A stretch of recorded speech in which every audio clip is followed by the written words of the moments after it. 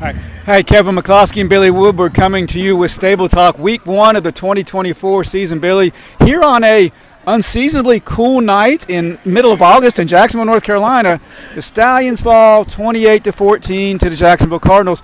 Billy, this game, I'll be honest with you, it was very discouraging early on, actually for about two-thirds of the game, but the Stallions did put together some heart and make it a respectable score towards the end. Yeah, I agree with you on that point there, and also I've got to give kudos to Coach Williams for being the class act that he is and keeping the starters off for the main point for the second half. I mean, he puts June back in again, but June's going to get his numbers and he's going to get his yards and all. But yes, I thought the Stallions showed when in that third quarter, and in the third quarter, the fourth quarter when they got going, one junior, one senior scoring the touchdowns for the Stallions. It's a lot to go on. This is a big 3A team. We're still a 2A team. It's early in the season, but this is the kind of game that Phil Paget used to love to have to show his players where they were and where they were not, and get them ready for when they got into the conference. Next week is no pushover by any means, but at the same time, Phil Paget has said many a time, I'd rather lose this game at the beginning of the season and then go on in the playoffs to the second, third, or fourth round than to go 10-0 like I did in 1992, and be number one in the state and have Rosewood come in and beat me again in the first round of the playoffs. So yeah, it's a tough game, and we hear a lot of talk with the fans and amongst ourselves about should we even play this game. I mean, it's a crosstown rivalry, but it is somewhat lopsided in a sense. As you mentioned, Jackson was a large 3A school. We're a small 2A school that basically have twice as many students as we have. And it shows. They had 60-some players. K counted, I think, 65 players dressed out. 29 of those 60-plus were seniors. Yeah. So they just wear on you. You know, maybe we can stick with them for a while, but they wear on you. Yeah. We mentioned the game. You know, the Stallions didn't score until late, and that was somewhat with the subs in for Jacksonville. But it is something to build on. I was honestly having a difficult time trying to talk about some things. It was a typical first game in the sense that both teams had a lot of penalties, a lot of mistakes. Seems like Jacksonville recovered from them more quickly than us, aside from they had multiple pass interference calls, which really gave us a break and allowed us to score that first touchdown. Absolutely, all the way. In fact, I may be wrong on my stats, but I'm thinking that Jacksonville maybe had more penalties than we did tonight by just a few penalties. I'm not sure on yards yet because I haven't had a chance to look at that part.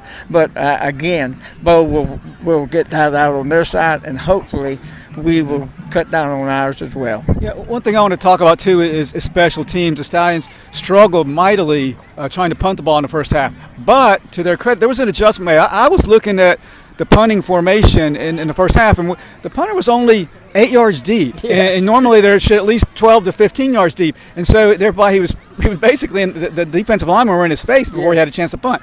I don't know what happened, but it did seem they make an adjustment, and he had his best kicks in the second half. So it's kudos there. And then also on the young man who's the kicker, I believe his name's Danny Santos, the place kicker, made both of his PATs and did well on his kickoff. So you know those are the little things that'll pay dividends later on. Absolutely, and you get that kicking team going in place, and that's a good defense for you if you can get that team starting deep in their own territory and keep it going. We're nowhere close to having the kicking game that we did when we had the Maddox boys there and Chip Runyon and all that crowd through there. But it's a good plus here for the first game of the season, and Danny will continue to improve, I believe. Yeah, now you've already alluded to it. Next week's not going to be a cakewalk. The Stallions play at Richlands, and as everyone knows, the Stallions held like a multi-decade winning streak against the Wildcats until 2 years ago when at Richlands that streak was broken.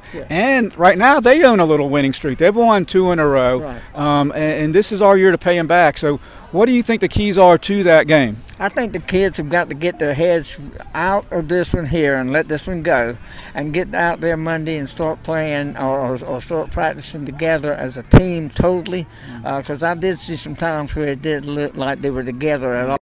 And think about what they really want to do.